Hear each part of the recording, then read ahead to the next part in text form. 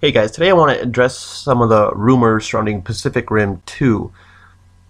Uh, because as we all know, recently Guillermo del Toro officially, we all knew the sequel was coming, but officially, and now it was in the works, specifically as far as writing goes.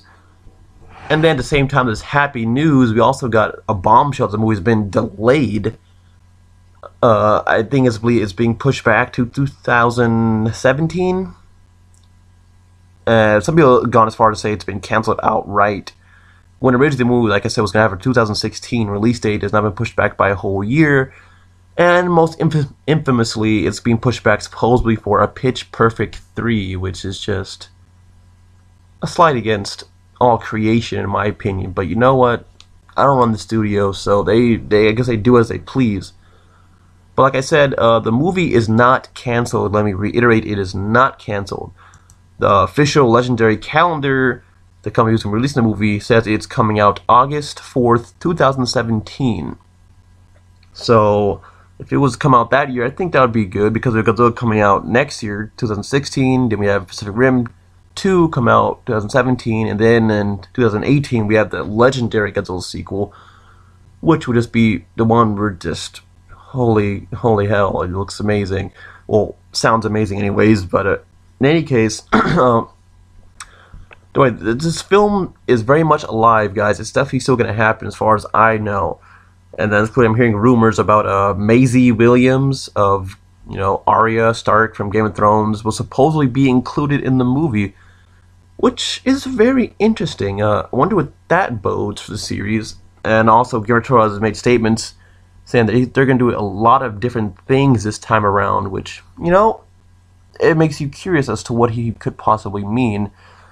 The only real statement he's given so far is saying it's going to be very different than the first movie, which was, very 50-50 as far as people whether they liked it or not. But most notably, he said there's going to be a lot more daylight in the movie, which to me makes sense. It's something that he does with a lot of his sequels. Well, basically the only sequel he did was Hellboy 2, but, well, I mean, for him to direct, because he did Blade 2, but let me be specific. To me, it's very similar to what he did with the Hellboy series. The first Hellboy was a very dark movie, not necessarily in dark in its plot and and everything else in characters, but simply in the way it was cinematographically shot. Very dark settings most of the time, even amongst our heroes, especially amongst your villains.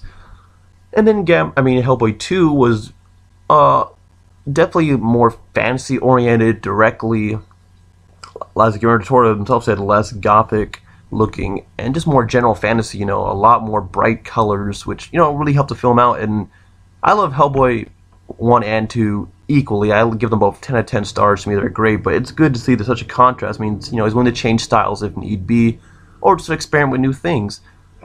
And as he's saying, Pacific Rim 2 will have a lot more daylight and will be less of the gothic tech, so not as much rain and gloom, which is true. I don't think we ever saw the Jaegers fighting, without it being somewhere dark, like, the abyss of the ocean or in the rainy city, which to me were great things regardless. However, it's good to know he's willing to take it in a whole other direction. So, still don't have anything too specific, although the working title, as far as I'm hearing, is Pacific Rim Maelstrom, which is a pretty interesting title. I like that. So that's all I have for Pacific Rim 2, guys. Keep your fingers crossed. Guillermo del Toro, don't fail us now, man. You please give us this kaiju movie. And on a side note, Crimson Peak is coming out Friday, October 16th. Let's go see it, guys, because it's going to be awesome.